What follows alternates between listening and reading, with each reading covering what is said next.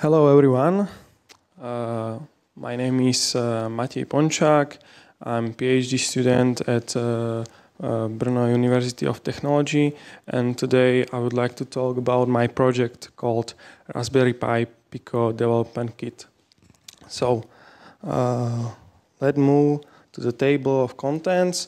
At first we say why to do all this project.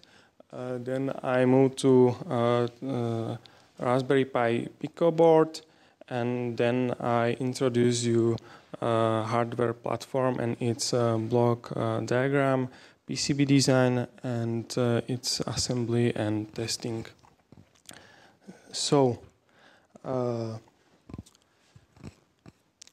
in our university, we have a course embedded systems where the students are taught to program microcontrollers, and they are using this board to make it possible. And this board contains 8-bit microcontroller from NXP HCS08 family. Sorry. And as you can see, this board has some buttons, LEDs, LCD display, and students are learning how to write machine code, how to use instruction set, or writing their programs in C language. And they are programming some basic peripherals like GPIO, PVM, UART, or LCD display. So why to do some new board? It's because I would say this board is maybe obsolete, and the main reason is also the development environment is not working all the time. So if you have laboratory exercises and you need to deal with development environment that is not working properly, it's not very good. So because of those reasons, we have to use Raspberry Pi Pico board, which was introduced by Raspberry Pi Foundation maybe 1.5 years ago. This board is based on their own microcontroller RPi 2040, which is dual-core ARM Cortex M0 Plus, and it has 30 GPIOs, some commonly used peripherals, and maybe I would mention that it has 8 programmable input-output state machines, which can be we could say that it's 8 another small microcontrollers that can work independently that main processor. So we decided to use it as the heart of the new hardware platform, and to be able to use it in education, and to not connect other peripherals with wires, and just to focus on programming this board. So we decided to make this platform which contains not only some basic and indicators, but also some output such as PVM audio or PCM audio, and some video output like VGA and DVI. This board has also a debugger to easily program the board and debug it.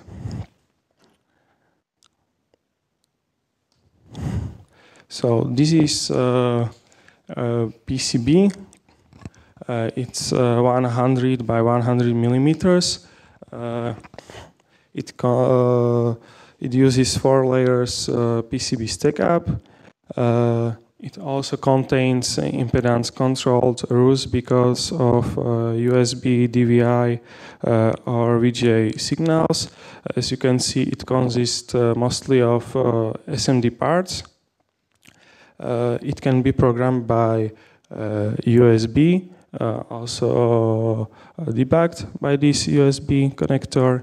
And manufacturing price is around 1,300 Czech crowns.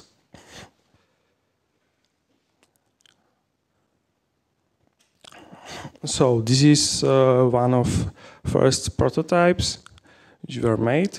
At first I tried to assemble it by reflow, but I would say that it successfully failed.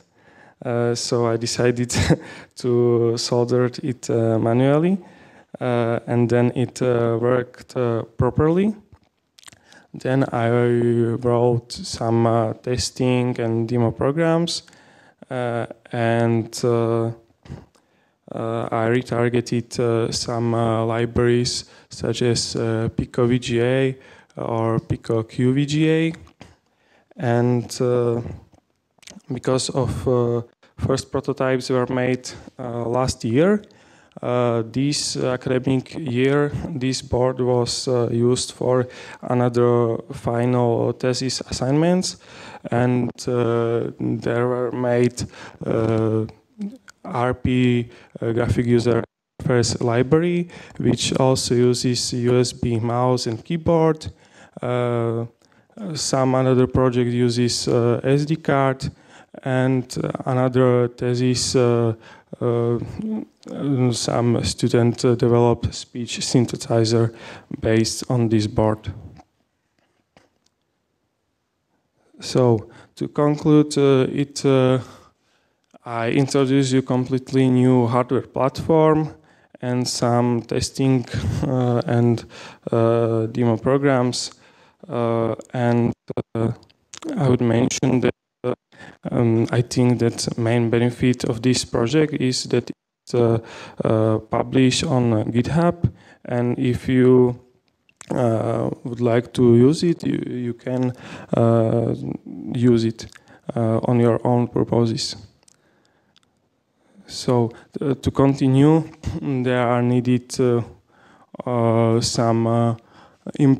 small improvements of PCB, such as support for Raspberry Pico with Wi-Fi support, which was introduced just after doing this board, and then it should be used as a teaching aid in course embedded system, which was the main reason why this project was made.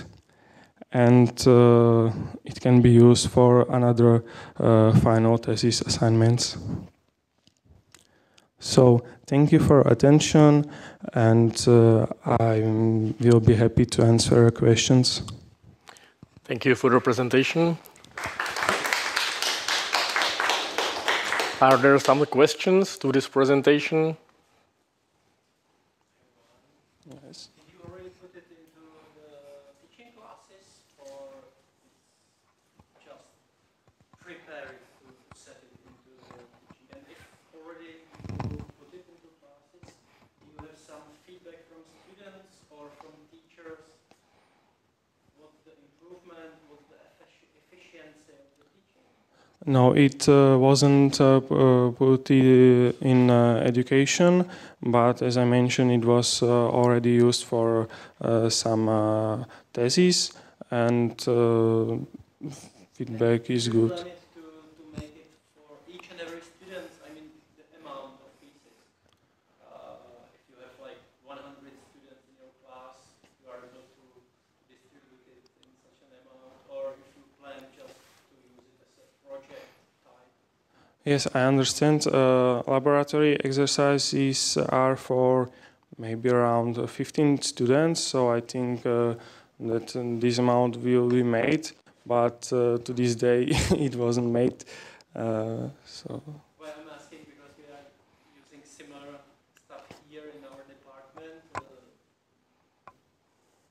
Mr. Fisher is not here. He could speak with you about it. Yeah, it's just a curiosity.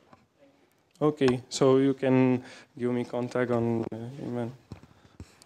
Okay, thank you for your answer and also again for presentation.